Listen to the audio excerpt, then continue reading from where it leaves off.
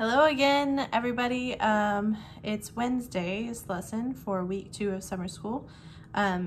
Today we are going to be continuing on with our topic of essay writing and essay formatting.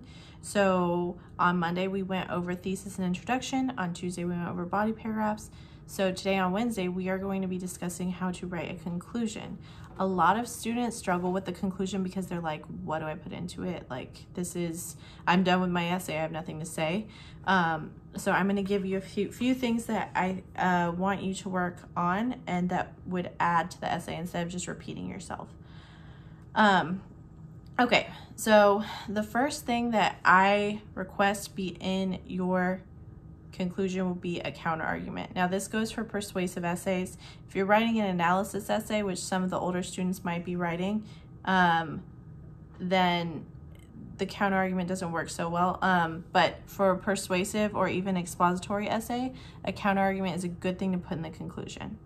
Some students might say, Miss, can I put a counter argument somewhere else? Yes, you can put a counter argument wherever you want. But for today's purposes, the counter argument is going to go in the conclusion just so we can practice. So a counter argument is when you address the opposition, like the other side. So you're not going to argue both sides in your persuasive essay. That would not be effective at proving either point. It would just confuse your reader. But it is important to acknowledge the other side to show that you're educated and that you understand both sides. And then the second part of the counter argument is the refutation. So you address the other side, you acknowledge what the opposition is arguing, and then you explain why they're wrong. And that's the key right there. So you're not just laying out both sides and then expecting the reader to pick the better one or agree with you. You're laying out one point for the opposition and then clearly explaining why it is flawed or not true or wrong. So for example, if I had a thesis statement and I wrote my whole essay about how recycling should be mandatory, then I might put a counter argument in a conclusion where I address the other side, the side saying that recycling should be optional. So remember, my thesis for this hypothetical essay is recycling should be mandatory. My counter argument would be the opposite side. It would say, although some people say that recycling should be optional because this law would infringe on a person's personal freedom, there are plenty of laws that limit someone's freedom for the cause of the greater good. So I have one sentence here, or even half a sentence, where I'm addressing the other side. If people think that recycling shouldn't be optional or shouldn't be required, they think it should be optional because they say it's my freedom to do what I want with my own trash. That would be a valid point. You know how when we do our brainstorming with a T-chart and there's two sides?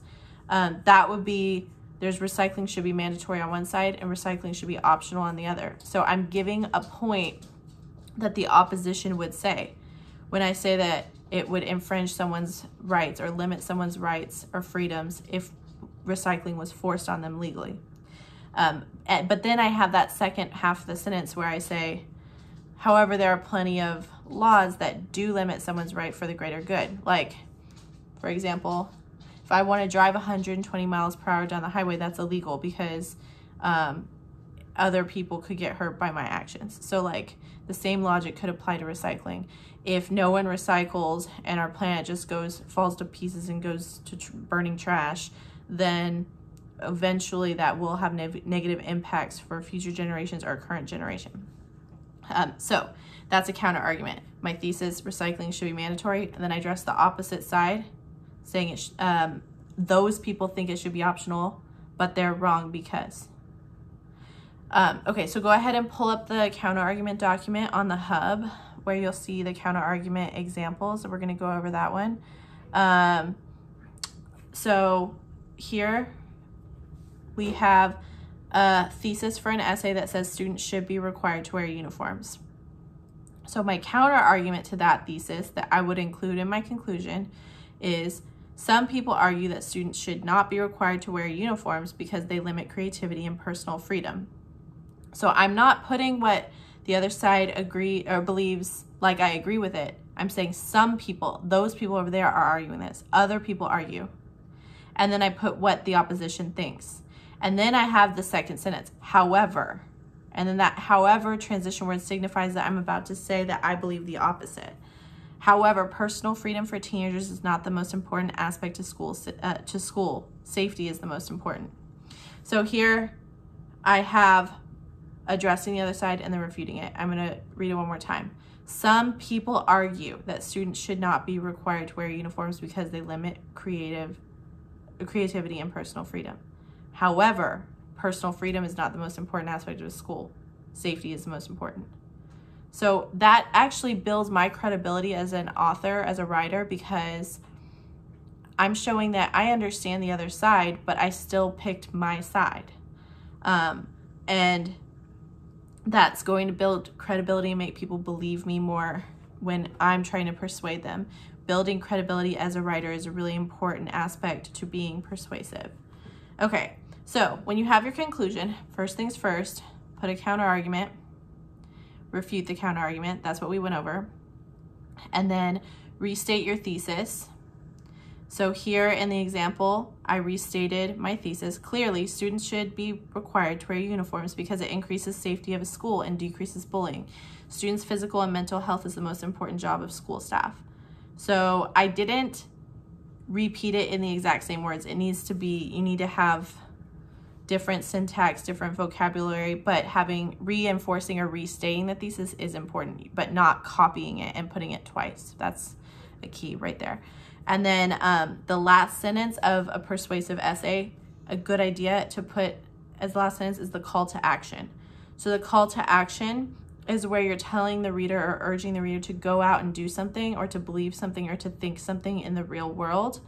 And that ends your essay on an energetic note where it's like, you can do this after reading my position. So the call to action for this paragraph would be, so although it may not seem like very much fun, do not complain. Support school uniform policies in your local school. Okay.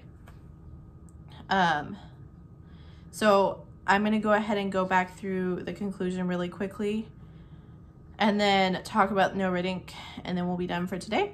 So read along with me. Some people argue that students should not be required to wear uniforms because they limit creativity and personal freedom. However, personal freedom for teenagers is not the most important aspect to school. Safety is the most important. Clearly, students should be required to wear uniforms because it increases safety of school and decreases bullying. Students' physical and mental health is the most important job of a school staff. So, although it might not seem like very much fun, do not complain. Support school uniform policies in your local school. So that call to action on the end there kind of gives you like a go out and do this.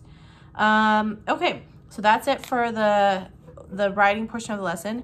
The no red ink assignment that is due tonight by midnight is also about counter argument.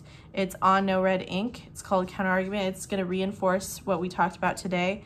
And you'll be dragging and dropping like what's the thesis, what's the counter argument, and it should be quite simple. If you have any questions about the no red ink, please email me or message me on Teams. And then the assignment on the hub that you'll be turning in today is a conclusion. So you'll just be writing a conclusion. It shouldn't take you too long. And then you'll have the work Thursday, and then of course we have no school Friday. So please let me know if you have any questions, and I hope that you have a wonderful Wednesday.